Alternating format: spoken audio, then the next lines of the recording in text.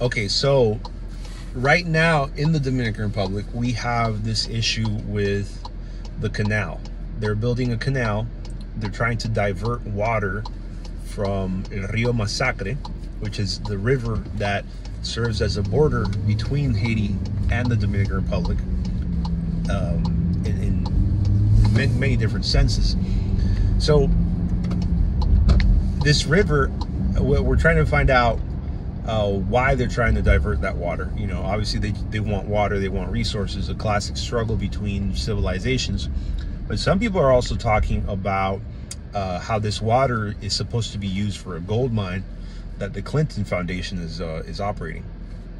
I'm not confirming that claim, but I do know that that's something that's floating around in the airwaves and is worth considering. Either way, the dispute over this river it's turning into an issue. It's exacerbating tensions between the countries, and the Dominican Republic is right now the underdog in a information warfare, in a defamation campaign against the country.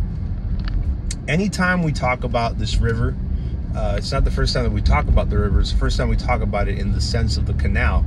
But anytime that there's a news article about the Dominican Republic and Haiti, they always mention the 1937 massacre that happened. Very, very, very ugly massacre in which the Dominican military, under the orders of Rafael Leonidas Trujillo, murdered men, women, and children. Somewhere between 12,000 to maybe 36,000 Haitians were killed.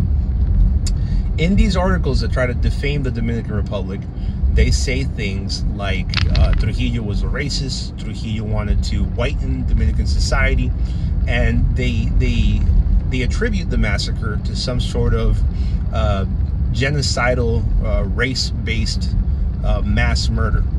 But this is one key piece of information that they leave out, is that about 1 year prior to this massacre occurring, Trujillo had actually signed an agreement with Stenio Vincent, who at the time was the president of Haiti, another dictator who was the president of Haiti. And he had signed an agreement with Stenio Vincent in 1936 because there was a large number, I think somewhere between 30 to 40 Dominican exiles that were opponents of the Trujillo regime, and they were living in Haiti. And he signed this agreement, basically an illegal agreement, where he gave away a lot of land to Haiti in exchange for Stenio Vincent returning these exiles so that he could either prison, kill them, censor them, you name it. And Stenio was about to proceed with returning these exiles to the Dominican Republic, but at the last minute, over protests that, you know, these people were going to be sent to a certain death, he backtracked. And he told Trujillo, you know what? I know I told you I was going to send you these people, send you these exiles, but we're not going to do that any longer.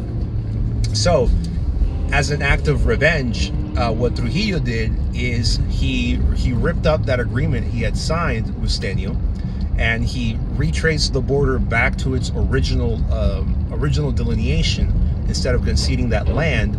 And not only that, not only did he push back the border, he sent the military in to kill any kind of Haitian inhabitant that was settled in that piece of land that he was going to give back to Stenio Vincent and Haiti.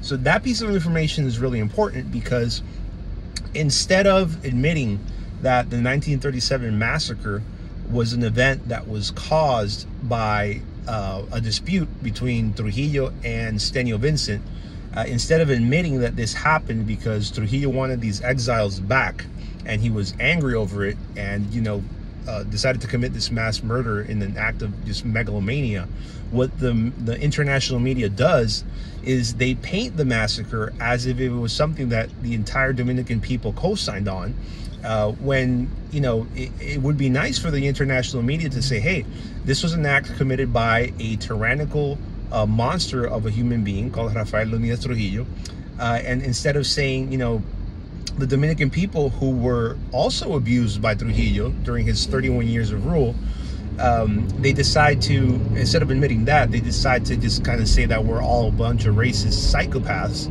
that you know, are still in agreement with this horrible crime. Dominicans do not agree with that murder. Dominicans do not agree with the 36,000 people that were killed. Men, women, and children killed with bayonets, stabbed in the neck. Children grabbed by the legs and slammed against trees. Horrifying stuff that you don't even want to talk about. I don't think anybody at the time or anybody right now agrees with what happened, but international media is not shy to make it look like we're all a bunch of racist psychopaths. And it's funny because when you look at Haiti and when you look at the Dominican Republic, Haiti is a completely homogenous society where the races did not mix, while the Dominican Republic is a heterogeneous society where the races did mix, like myself. I mean, you can look at me right now and you're able to tell that I have white traits, black traits. You can tell that I have white skin, but, you know, my hair is a little bit nappy. And it's kind of crazy to think that people are out there saying that Dominicans like myself are in agreement with what happened. I think that's a really important thing to talk about, and I think all Dominicans should be aware of this, because when you're being accused by these international elements and you're being accused of this to one day get robbed of your sovereignty, it's important for Dominicans to know this so that they can be armed in this information warfare when the international media is trying to defame them. That's one thing I want to talk about, or that I did just talk about. And then there's another topic that I want to talk about, and that is the Samana settlement. So my grandmother Cecilia Martin, she was a slave, a descendant of a slave that lived in Louisiana and fled to a settlement in Samana, Dominican Republic.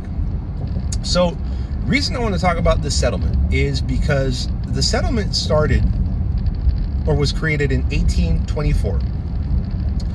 2 years prior to this, in 1822, the Haitians had invaded the Dominican Republic, right? Haiti was the first independent black republic. It was the first successful slave revolt in the hemispheric history. So when the slaves revolted in Haiti, right, they became a country of their own, and they decided to advance to the east of Hispaniola, where what would eventually become the Dominican Republic existed. In that plan, in that operation, one of the Haitian leaders, last name Boyer, reached out to a man named Richard Allen in Pennsylvania. And Richard Allen was a freed slave, a freed man, who was the leader of the African Methodist Church in Pennsylvania. And he told Richard Allen, hey, we're an island here in the Caribbean that abolished slavery. We're interested in having you guys come over here and leaving the United States. So Richard Allen, you know, took this news. He said, well, that's a great idea. We're going to go over there. We're going to take 6,000 African Americans that have been, you know, freed from slavery, and we're going to go over there to settle in Samana. So once the 6,000 freed slaves arrive in Samana, and the same settlement that my grandmother Cecilia Martin would eventually go to, they were very happy. They were very happy in the Dominican Republic. They liked the way they were treated there, way more than they were being treated in in pre-Civil War America. And they, you know, had their own land, started their farms, built their churches, and they were happy. But this is where the problem occurred, and not a problem in terms of the African Americans versus the Dominican Republic. It was in terms of the African Americans versus the Haitians. The Haitians had created a system of their own. So it wasn't that the Haitians abolished slavery, it was that they reversed it, because in the Haitian ideology, it was a black supremacy ideology, where they understood that they were going to repay the abuse that they received during slavery, and they were going to return the favor to the white man. But in that operation, in that reverse racism, that reverse slavery, they also made it illegal to espouse the ideas of that same white man, including Christianity. So when the African Americans that were invited to settle in Samana realized that the Haitians that had invited them over there did not believe in Christianity. In fact, they outlawed Christianity. They outlawed, Western education or European education. Those same African Americans, did not find themselves in agreement with that. So I point that out because when the international media is trying to defame the Dominican Republic and refer to the Dominican Republic as racist, they fail to acknowledge, one, that the same African Americans that they like to protect felt better in the Dominican Republic than they did in Pennsylvania or America.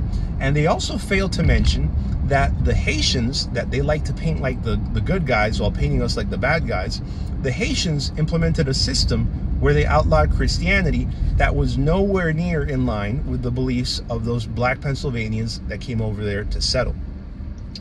In 1871, the United States created the Santo Domingo Commission that was spearheaded by a former slave called Frederick Douglass. And Frederick Douglass went to Haiti, he went to Samaná to talk to the freed Pennsylvanians and basically get an idea of what was going through their minds.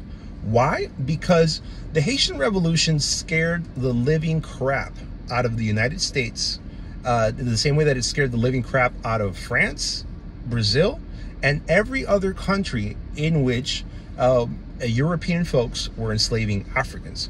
So Frederick Douglass was sent over there to gauge the temperature of those black Pennsylvanians on behalf of the United States, because the United States wanted to know if these black Pennsylvanians were going to espouse the same sort of reverse slavery or black supremacy mentality that the Haitians had adopted. In that process, Frederick Douglass brought these medallions that he gave to all the freed Pennsylvanian black Americans to tell them, hey, we want to know how you guys are feeling. We also want to let you guys know that you guys are still welcome in the United States.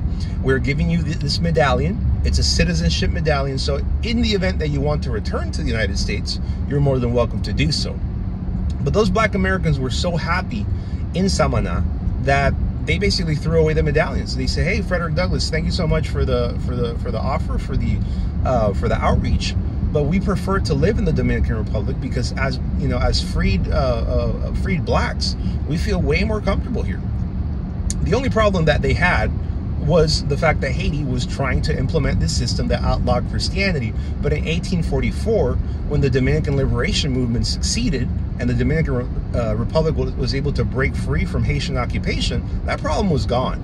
So I tell you this because in international media, we're constantly defamed as this country where we have racism, this country where the only solution is to combine the two parts of the island and to support Haiti, but never to support the Dominican Republic.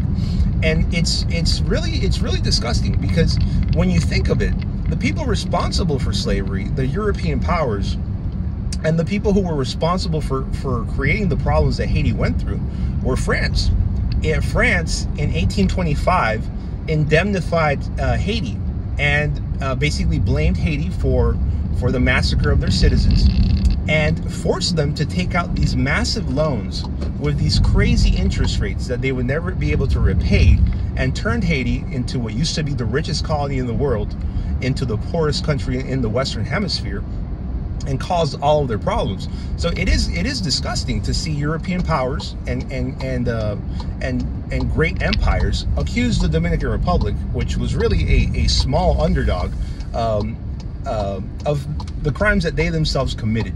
So to recap, the two most important lessons that all Dominicans should know about, and the international media that tries to defame us, are: one, that the Parsley Massacre was not caused because of some sort of Dominican racism or some sort of genocidal instinct that we as a society hold. That Parsley Massacre was caused because of the megalomaniac retribution of Rafael Leonidas Trujillo. That's point number one. And point number two is that people need to understand what happened with that African Methodist church that fled from Pennsylvania to the Dominican Republic. Understand that even those black Americans felt better in the Dominican Republic than in the United States, where a lot of these modern day claims that we're racist come from. and also understand that they did not like living under Haitian rule, just as the Dominicans of European descent did not like living under Haitian rule. So I am calling on everybody to be aware of those two incidents, of those two historical lessons, the 1937 Parsley Massacre and the 1824 relocation of Black Americans from Pennsylvania to the Dominican Republic. Become 100% knowledgeable of what happened there, because in this information warfare, those two facts are going to be your secret weapons to defend yourselves. And you're going to defend yourselves from an attack on your international image and your reputation that's being perpetrated by the World Economic Forum, George Soros, the Clinton Foundation, the Democrat Party, and all these international elements that are trying to make you look like the bad guy in order to take away your sovereignty and once again colonize this island.